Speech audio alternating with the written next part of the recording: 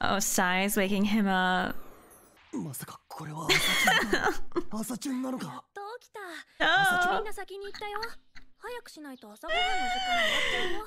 8万のアドレス教えてもらってもいいかな。 Exchange contact info. 暇つぶし機能付き目覚まし時計としか扱っていない俺の携帯に。 He's literally shaking. Oh my god, he's sweating his ass off. 何泣いてるの？8万おはよう。初めてのメールです。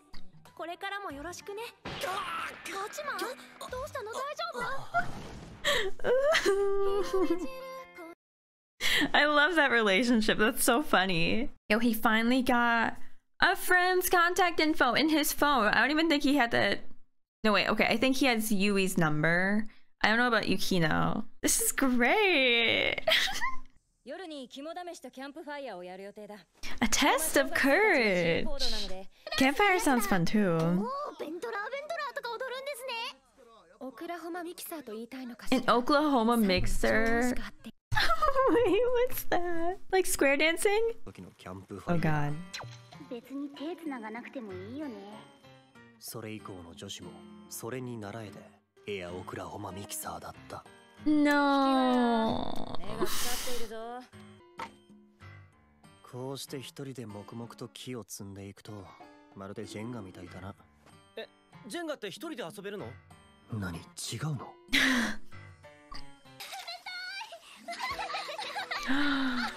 Oh my goodness. They're going for a dip in the river. He's so shy. What the fuck? Okay. Yeah, what does he think about Yui? You know, it looks good.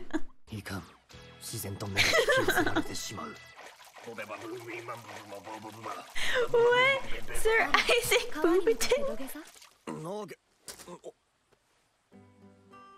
Oh my goodness. Oh my god. アラサーって言っても通じない。私はまだ立派なアラサーだ。まあほら、お前の姉ちゃんはああだから、お前も遺伝子的には期待できると思うぜ。姉さんが何か関係あるの？大丈夫ですよ。女の子の価値はそこで決まらないですし。So true. So true, girly. 別に本当に全く気にしていないけれど、外見的特徴で人の評価が決まるのなら相対的になされるべきで。I think she's self-conscious. もう困っちゃった。とつかに水かけたかったな。Oh, she's here all alone, of course. ねえ、8万はさ。呼び捨てかよ。8万、小学校の時の友達っている？うん。いない。多分大体みんなそうだぜ。私も会ってないわ。ルミちゃん、この人たちが特殊なだけだからね。I think it's good for her to have people to relate to, though, you know? なんか優れてるっぽいだろう。お前小学校の同級生で今でも会うやつ何人いる？ 1人か2人かな。お前の学年何人いた？ 30人3クラスだけど、お母さんは納得しない。いつも友達と仲良くしてるかって聞いてくるし、林間学校もたくさん写真撮ってきなさいってデジカメ。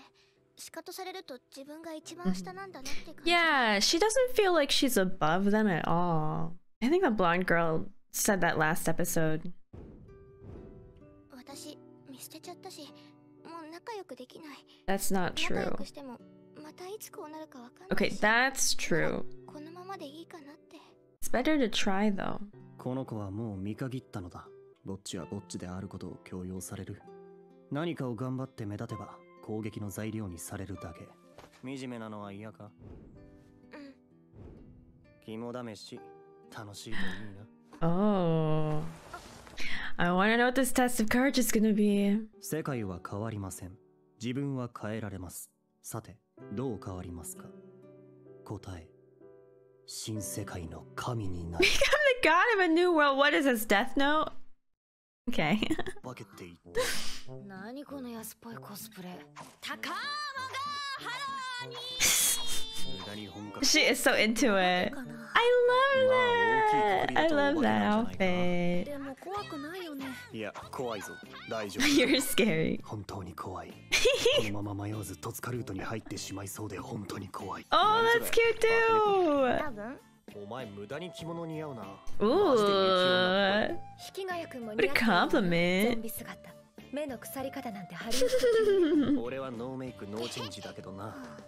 Oh my god, look at that.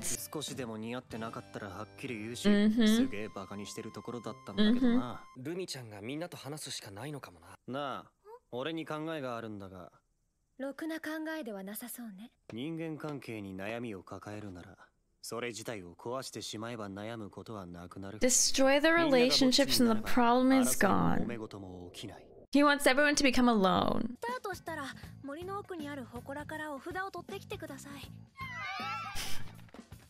Are they like gonna make Rumi be the hero of this?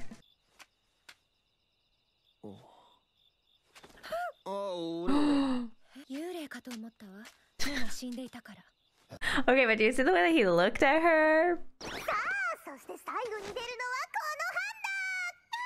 Okay. Just left out again. It's still following behind them.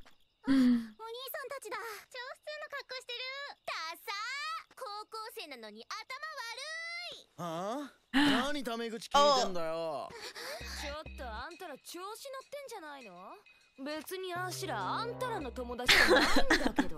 Okay, that's kind of scary.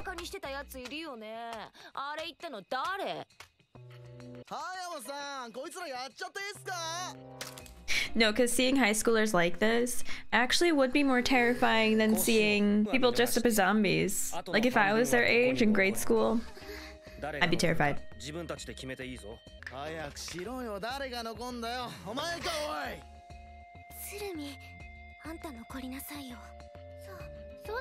Rumi's staying. Who else?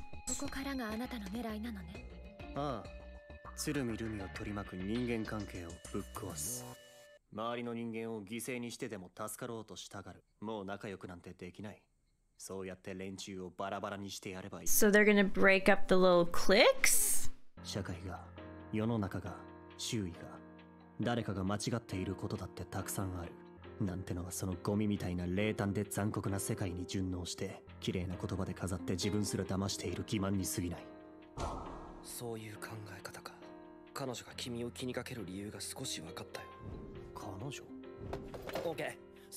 She? Is he talking about the counselor or someone else? Or Rumi? I don't know. Oh. Oh. They're pointing fingers at everyone.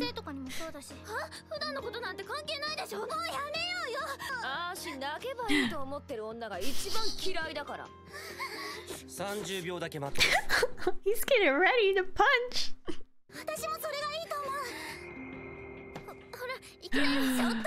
Whoa. Whoa.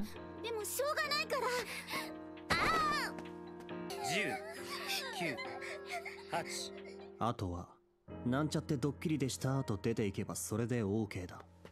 待って。2、1。こ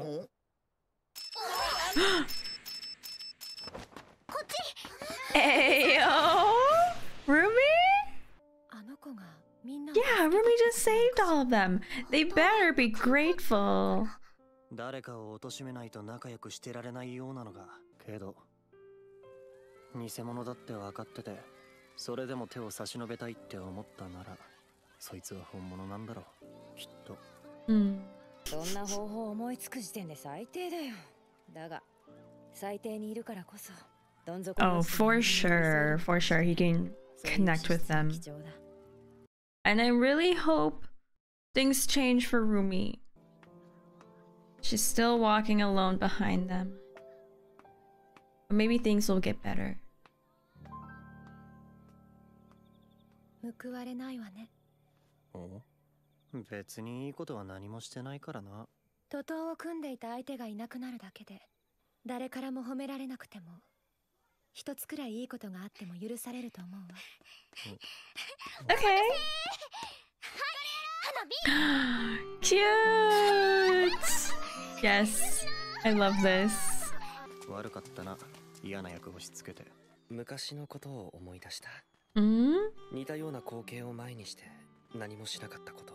もし引谷くんが Did he see that happen to Yukino? 学校にぼっちが一人増えるだけだよ。Oh 俺は my いろんなことが違 goodness. う結末になったと思うよ。引谷くんとは仲良くできなかったろうな。冗談だよ。Oh, just kidding. So many what ifs. What could have been? What could their relationships be like if they met just a few years earlier? お待ち、買い物して帰ろうぜ。おやいさん、ゆきのさんも一緒に帰りません？ Is she gonna? Oh. ゆきのちゃん。 She's stepping out of a limo. お、引谷くんだ。デートか？デートだな。 No, it's not like that. ヒッキー嫌がってますから。Yeah, he doesn't like that. That's nice of Yui to do that. クラスメイトの由比ヶ浜ゆいです。なんだよかった。ゆきのちゃんの邪魔する子だったらどうしようって考えちゃった。引谷くんに手を出しちゃダメだよ。それはゆきのちゃんのだから。 No, why are you deciding that? ぴったり。じゃあゆきのちゃん、そろそろ行こっか。お母さん、待ってるよ。 Mom is waiting. She seemed worried about that. I need to know more about these family dynamics. ねえ、あの車さ。まあ、黒塗りの高級車なんてどれも同じように見えるしな。いちいち車なんて覚えてねえよ。心にもないことを Oh, 本当は見た瞬間に気づいていた。 what? その夏休み、俺と雪の下雪乃が再び会うことは。 They were the ones that hit Hachiman and put him in high school. I mean, put him in hospital before high school started.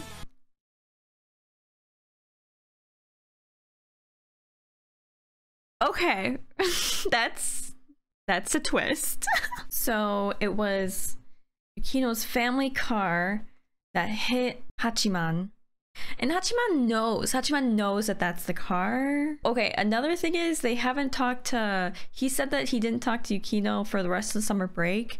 And so I don't know how much longer they had left of summer break, but who knows if that's just because they didn't like hang out at all because the service club wasn't meeting, or if something happened to Yukino and they just couldn't find time to talk to each other. Okay, I'm also very glad that the whole thing with Rumi got resolved. What she did was obviously like so nice to like help out these girls that kind of ostracized her. And I don't know if it like completely changed things for her environment at school, but I feel there's probably going to be like a subtle shift in the relationships with everyone in her class since she did do that. I feel like with the last few episodes in the season, we're going to focus on Yuki's backstory and maybe her family dynamics. At least I hope that's what the last few episodes are going to be about, because I really want to know more about her. I think Hayama knows a lot about her as well, and like I really enjoyed the conversation that he had with Hachiman on the stairs when they were